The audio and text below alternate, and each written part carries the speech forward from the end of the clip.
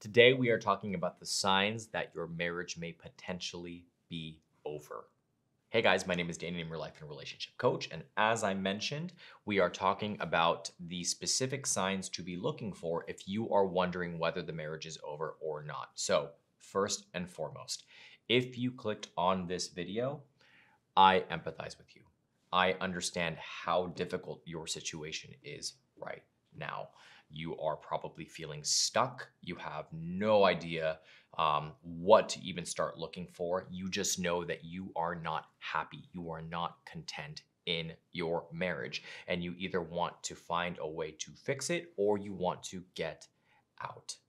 And it can seem like the impossible feat, right? Because for you, you have tried everything that you possibly can to try to make the marriage work. And at this point, you just kind of feel like throwing your hands up in the air, but you want to be 100% sure that the marriage is over, right? So what are some of the signs that you should be looking for? So today, what I actually wanted to base these signs off of is one of my favorite psychologists of all time. His name is John Gottman, and he is a psychologist that specializes in divorce predictions and marriage patterns. And he coined a term when it comes to understanding the signs that a marriage is over, and it's called the four horsemen of the marriage, right? And the first horseman in this situation, or the first sign, is criticism.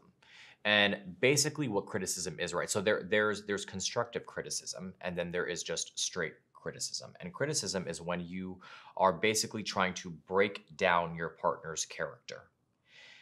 If it was constructive, if it was positive feedback or criticism, it would be something along the lines of, hey, I think you're doing an incredible job with this, but can I offer you my opinion or my suggestions on this? I think you can probably do this a little bit better, and it will help you out, right? Straight criticism is, I think that dress looks hideous on you, right? You look overweight. You are not as fit as you used to be. You are stupid. Whatever the comments may be, if they are attacking your character directly, if they are making you feel less than, if they are breaking you down, that is criticism. And criticism is one of the first signs that a marriage is nearing its end or may potentially already be over, right? Because there's almost this sense of dissatisfaction, disrespect. You don't feel like your partner looks at you the same that they used to, The second one is contempt. And contempt is one of the most difficult things to come back from once you've kind of crossed into that territory, right? So contempt is really just your partner feeling like they are morally above you, that you are less than them, that they are superior to you, and therefore there is no need to respect you. There is no need to listen to what you have to say. There is no need to try to invest any effort or energy into the relationship because you're less than them and they are better than you.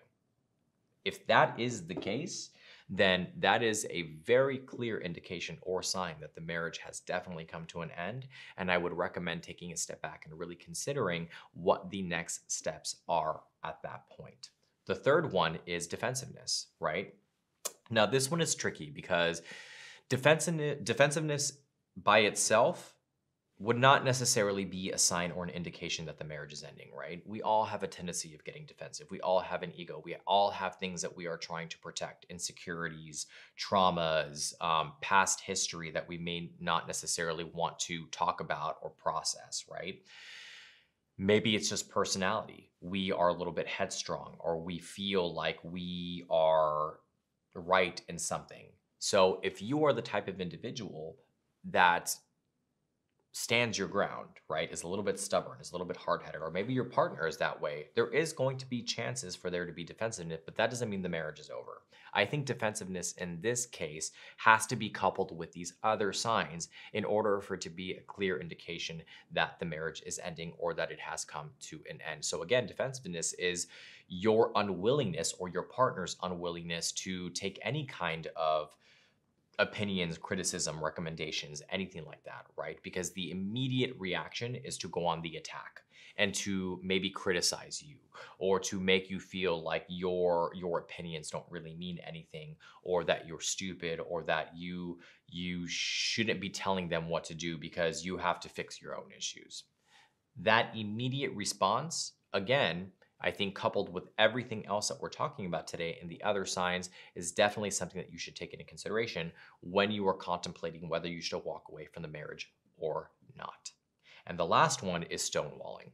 Stonewalling is when you have reached a point, when your partner has reached a point where there is just no conflict resolution.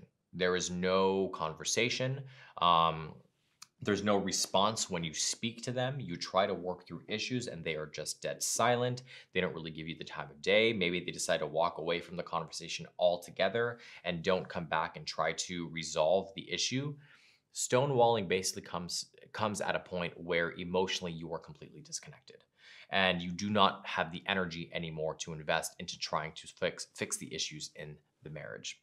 So again, just to reiterate, the 4 primary signs that the marriage is ending or may already be over. The first one being criticism, the second one being contempt, the third one being defensiveness, and the fourth one being stonewalling.